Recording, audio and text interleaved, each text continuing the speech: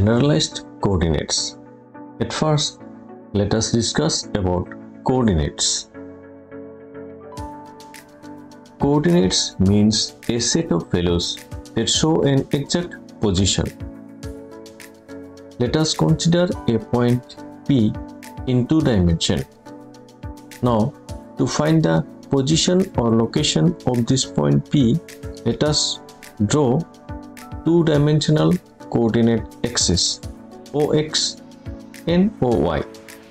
Now, to find the position of this point P, we need to move along x-axis and then along y-axis.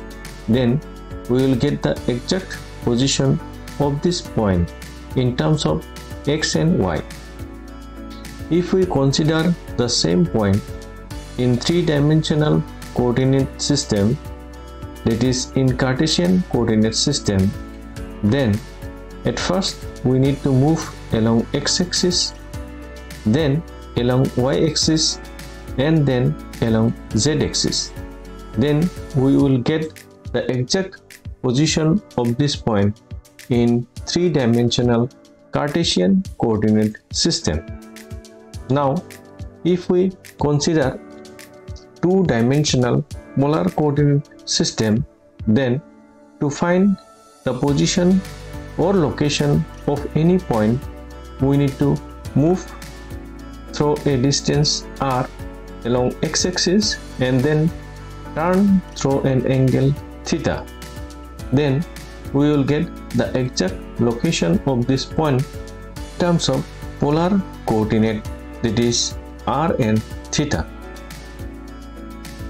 If we consider cylindrical coordinate system r, theta, z, then we have to move along x-axis, then turn through an angle theta, and then move along z-axis. Then we will get the exact location of this point in terms of r, theta, z, that is in cylindrical coordinate system. Now, in spherical coordinate system r, theta, phi, we have to move along x-axis, then turn through an angle theta, and then turn through an angle phi. Then we will get the exact location of this point in terms of r, theta and phi, that is in spherical coordinate system. Now let us consider a particle which moves in a circular path. Let us draw two-dimensional coordinate axes x and y. Now the radius of this circle is r. The position of the point may be here or here or here, or maybe the position of this point. Now position of any point on this circular path can be obtained in terms of Cartesian coordinate xy or in terms of polar coordinate r and theta. Now x equal to r cos theta and y equal to r sin theta. Now since the particle moves in a circular path, so for this dynamical system, number of constraints is 1. Now we can easily find the position or location of the point on this circular path if we know only the value of theta. If we know the value of theta, we can find the position or location of this point on this circular path anywhere. Therefore, generalized coordinate will be theta. So, generalized coordinate is the minimum number of coordinates required to describe the configuration of the dynamical system. That is, by knowing the value of theta, we can find the exact location of the point on this circular path instead of using Cartesian coordinates xy. Generalized coordinates. The minimum number of independent coordinates or variables which is required to describe the motion of a dynamical system is known as generalized coordinates. For a system of n particles and k constraints, and d dimension, the number of independent coordinates f equal to dn minus k. This f number of minimum independent coordinates required to describe configuration and motion of a mechanical system are called generalized coordinates and are denoted by qi, where I varies from 1 to up to f. Now, degree of freedom. The minimum number of generalized coordinates required to completely describe the configuration of the system is called degree of freedom. So, generalized coordinates means minimum number of coordinates and degree of freedom means number of generalized coordinates. Generalized coordinates can be any set of parameters that equivalently specify a point in space. We can express Cartesian coordinates Ri for the ith particle in terms of generalized coordinates in the form Ri equal to Ri of q1, q2, q3 up to qf, t, where t is time. For example, simple pendulum.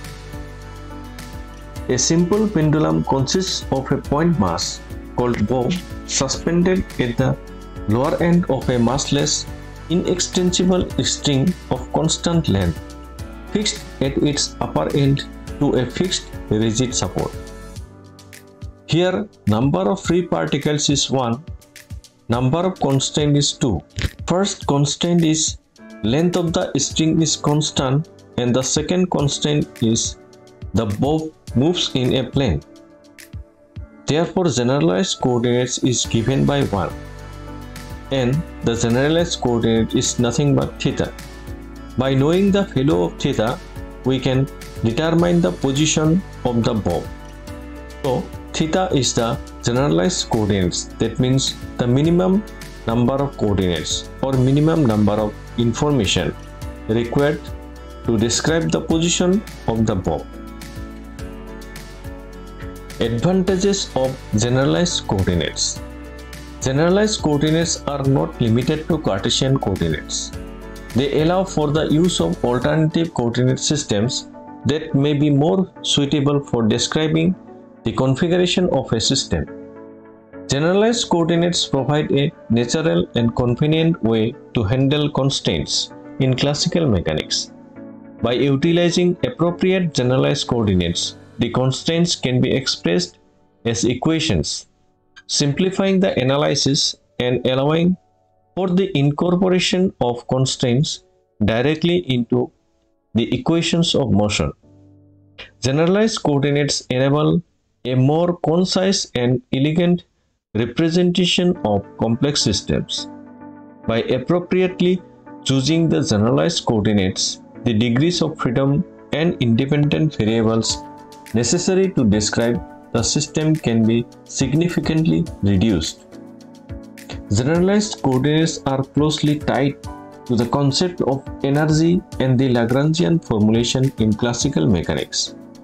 The Lagrangian function, which is expressed in terms of generalized coordinates and their derivatives, simplifies the derivation of equations of motion using the principle of least action, providing a powerful and systematic approach to solving problems in classical mechanics.